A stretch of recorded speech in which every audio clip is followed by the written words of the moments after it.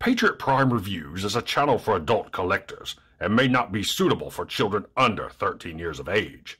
Viewer discretion is advised. Hey, what's going on, guys? Patriot Prime here once again with another Transformers review. But before I get started, I need you guys to do me a favor. If you're watching this video right here and are not a subscriber of Patriot Prime Reviews, please hit that subscribe button right now. It won't cost you a thing, but will help me and my channel out tremendously. Also, make sure and visit my sponsor, Toyhax.com. Toyhax provides reproduction and upgrade decal sets for Transformer toys from Generation 1 to the latest modern figures. Make sure and stop by the Toyhax Armory, where they can equip your figures with new weaponry in multiple colors. And Toy Stages provides backdrops for figure displays and photography. Each purchase with Toyhax earns you RoboCents that can be used for future purchases. You can check your balance anytime in your cart. Toyhax is a company run by collectors for collectors. So check out Toyhax.com and make your collection stand out from the rest. And tell them Patriot Prime sent you. Now, on to the review. The featured bot in this video is Transformers War for Cybertron Kingdom Ractonite. Now, I picked this figure up from 80s Toys of Princeton, West Virginia, so not only did I add a brand new bot to my collection, but I also shopped locally. So taking a quick look at Ractonite in the packaging, you've got him there in robot mode, and there he is with some wild artwork there in both robot mode and dinosaur skeleton mode. Well, I guess that's a robot mode. I can't wait to hear or find out the story behind these fossilizers. They are pretty weird. On the back of the box, we got Ractonite in robot mode, Triceratops mode, and it shows all the pieces and parts that he can become. Side of the box, Kingdom artwork. So now, without further ado, let's crack open Ractonite out of his packaging and check him out. And welcome to Patriot Prime Reviews.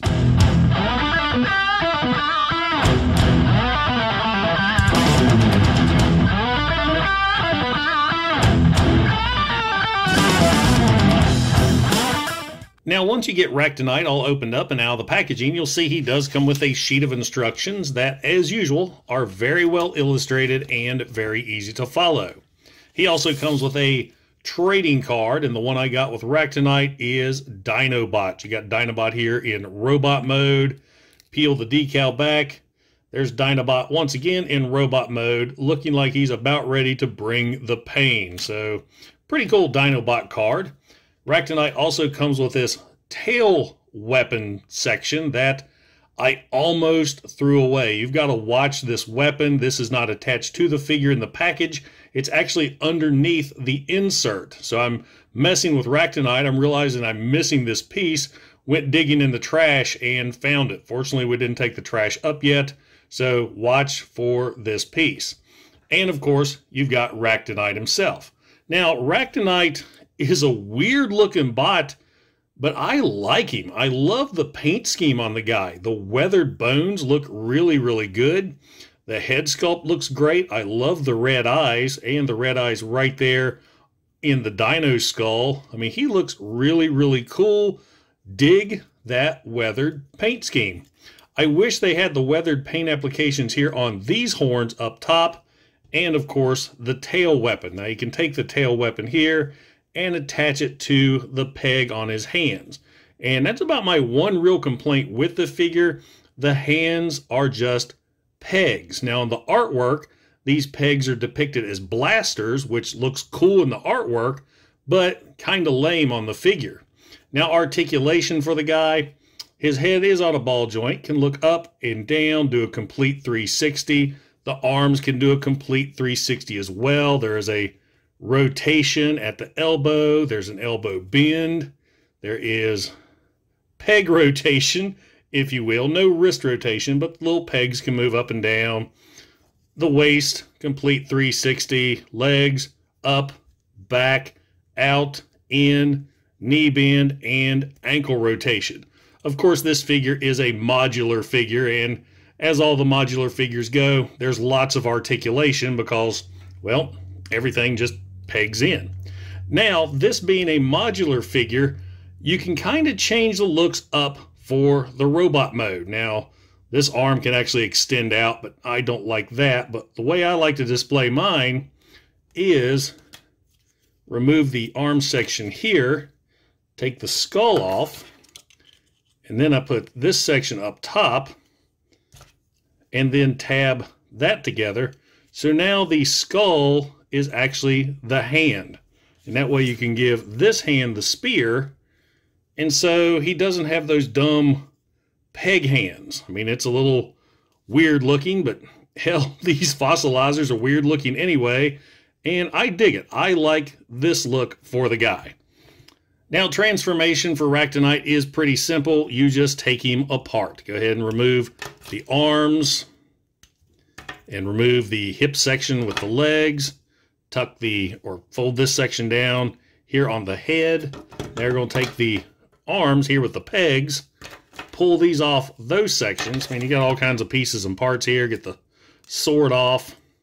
So these sections right here that were the hands, these are going to peg in right here on the front of the rib cage. You see a little Predacon symbol right there. Let's see. Make sure the gaps are on the inside. So you've got that. Take the skull, attach that to the front like so. Then we've got this section here. Let's see. Unfold this. This was the other arm. You got the spinal column. You're going to attach that right there. Then you've got the legs. Of course, they're all attached as one piece. And you'll just peg this in right there under the tail. And now you find the tail sword. Peg that in the end, and there you've got Ractonite in dinosaur mode. Now, according to Wikipedia, this dino fossil is a Styracosaurus. At least I think I spelled that right. Everybody thought it was a Triceratops at first, but it is not. You can tell by all the different horns along the crest.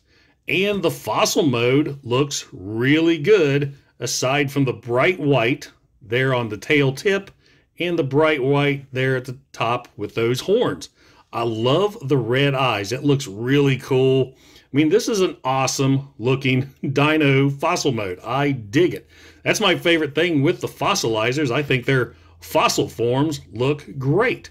Paint applications, spot on. I showed the little purple Predacon logo there earlier. You got the red eyes, got a blast port right there inside the mouth, and look at the details on the skull. You got the teeth right there. That looks awesome. They did a really, really good job with this dinosaur mode. And here we have Ractonite with fellow modular fossilizer Paleotrex. These skeleton modes look awesome together. It's like having a mini Smithsonian in your collection. Now, of course, the other fun feature of the fossilizers is they can turn into weapons for other bots. So you just go ahead and completely take the figure apart, like so. And then you can actually let your imagination go wild with your other kingdom figures. Here we have Huffer in one configuration with bone armor, spikes over his shoulder, and a massive sword. Huffer once again wielding another sword and war club. And my personal favorite, this giant warhammer. And now for some quick size comparisons. Here is Transformers War for Cybertron Kingdom Ractonite with Kingdom Megatron, fellow fossilizer Kingdom Paleotrex, and Kingdom Vertebrake. Transformers War for Cybertron Kingdom Ractonite is a really cool figure. I don't know what it is, but I love these fossilizers.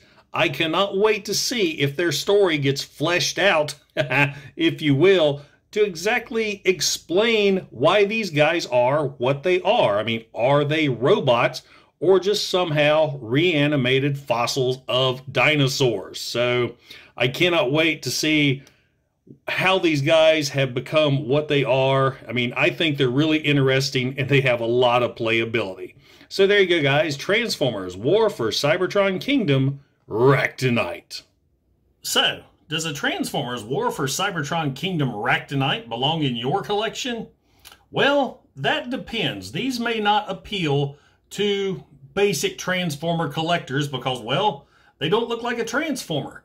But they are so much fun. I really didn't think I'd like these guys at first, but they've really grown on me, especially now that I'm seeing online where you can buy 2 or 3 of the same figures, you know, to army build, and you can combine them to just create some monstrous looking figures. So I think I'm going to get a couple more of him and Paleo Trex because I've seen some awful looking bots online.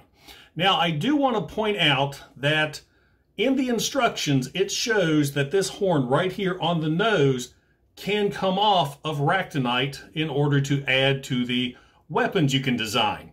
That's not always the case. It's really hit or miss with these figures. Some have a removable horn on the nose, and others, it's glued on. Mine, unfortunately, is glued on. So be aware, don't force it, because if it's a glued on horn, you will rip it and break it and ruin your figure. I've seen that post on Facebook as well. Now, guys, if you enjoyed the video, don't forget to like, don't forget to subscribe, and don't forget to click that bell icon to get notified when I upload new reviews. Also, if you're in any position to help out the channel, I have channel memberships here on YouTube, and I also have a Patreon page. Once again, guys, this is Patriot Prime, signing out. Hooah!